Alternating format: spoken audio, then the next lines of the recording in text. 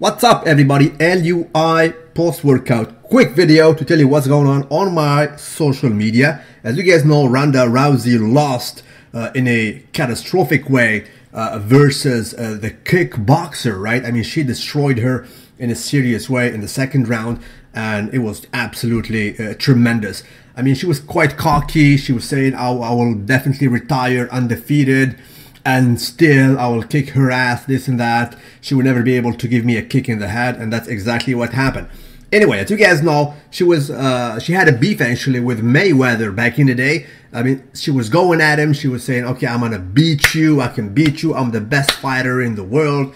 You are not. We are the same weight. If you fight with me, I will kick your ass. But at the same time, she was saying it's not okay for a man to beat a woman. And then she was contradicting herself. She was saying, I can beat basically Mayweather. I mean, come on, get your fact straight. You don't, she said, I don't want a man to put an image of a man beating a woman, but then again, I can beat his ass. That is absolutely disrespectful. It is illogical. And in my reckoning, I mean, he will absolutely kick your ass. So even though she disrespected him on record several times, this is his response. He said on record, I want Ronda Rousey to hold her head up high and don't let this discourage you, right? If you need help as far as with boxing, I am here to help you, right? A lot of people said that he was basically making fun of her.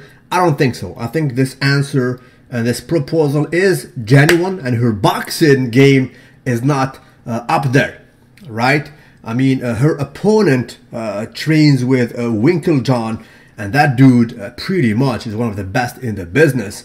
And his game plan just worked. I mean, she won in a spectacular way. Proceed, shall we? What do we have? Alrighty, we have these two guys. This guy is from Egypt, and this dude is from Morocco. Their games are absolutely loyal. Dude is called L.U.I, and this guy is called Turi, right? Saluted.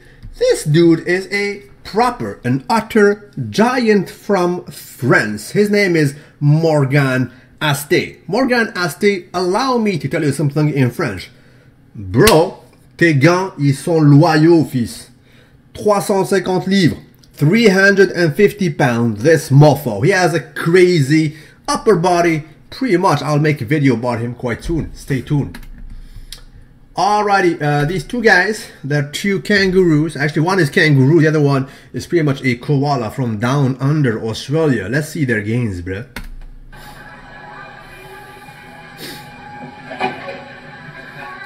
There we go. Good job, boys. There we go. Proper Australian squat. Not saluted. Proceed, shall we? Peter Molnar.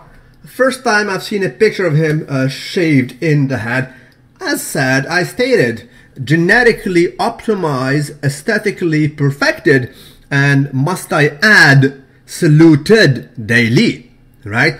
The dude is absolutely marvelous, has been blessed with proper premium genetics, and pretty much unfortunately, he is not the standard of bodybuilding nowadays. A lot of people say he could go to the new classic physique. The thing is, he's too heavy because, I mean, these guys are limited by height and also by weight. So he's pretty much a little bit larger than these guys. I mean, this guy is in the same category as Arnold Schwarzenegger with better, actually. He's, in fact, you gotta comprehend, he is better than Arnold when it comes to the bodybuilding metrics.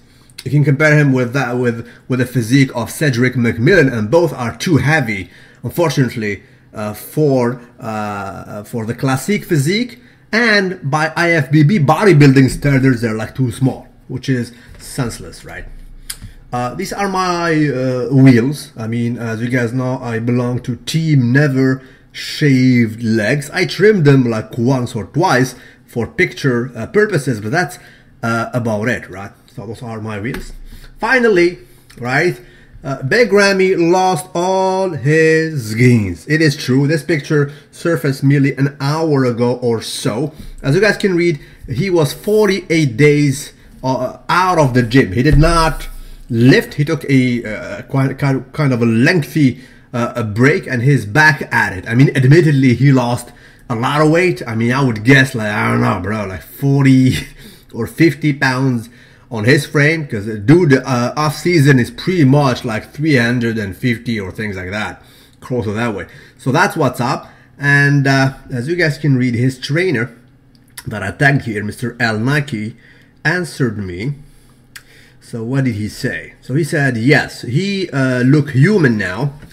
He took almost 2 months off to give his body and joints a break.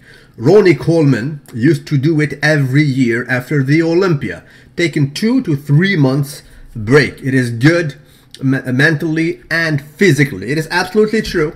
If you are a Mr. Olympia, though, you can afford to do that because you compete once a year, right? You don't have to qualify. You're already qualified because you are the title holder, right? In the case of Big Ramy, he needs always to qualify to Mr. Olympia.